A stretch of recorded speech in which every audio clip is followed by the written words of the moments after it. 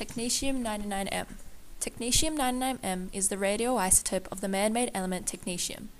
It is a silver-grey radioactive metal that is produced from molybdenum-99 and has a half-life of 6 hours. Technetium-99m emits gamma radiation, which contributes to both the benefits and problems surrounding the radioisotope. Technetium-99m has great importance in nuclear medicine. It is used as a radioactive tracer for diagnosing diseased organs such as the brain, heart, liver, and lungs. It accounts for nearly 80% of all nuclear medical procedures. Technetium-99m is chemically attached to a chosen drug and injected into the patient. After a short time, an image is collected by a radiosensitive detector to be analyzed. This procedure successfully identifies cancer metastases in places away from a primary tumor. Technetium-99m has many benefits. It has a half-life of 6 hours. This half-life is long enough for an operation, but also short enough for a patient to leave the hospital sooner.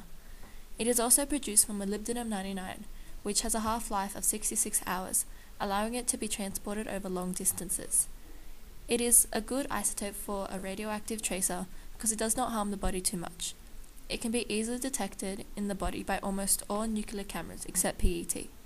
It has a lower cost than fluorine-18, which is used as another radioactive tracer. However, there are a few problems that occur when using technetium-99m. In one dose, the radiation exposure to the patient is equivalent to approximately 500 chest X-ray exposures. This carries a 1 in 1,000 lifetime risk of developing leukemia or cancer in a patient.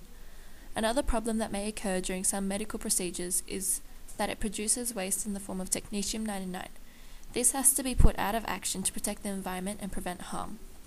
The benefits of the use of technetium-99m as a radioactive tracer for diagnosing diseases greatly outweighs the problems that are associated with the radioisotope. The good half-life and the minimal harm it causes to the body greatly outweigh the minuscule lifetime chances of developing different diseases. It has a lower cost than fluorine-18 and has excellent capabilities imaging the liver and lungs. Most of the problems that are associated with technetium-99m are usually able to contain easily to minimize harm to the environment and any patients.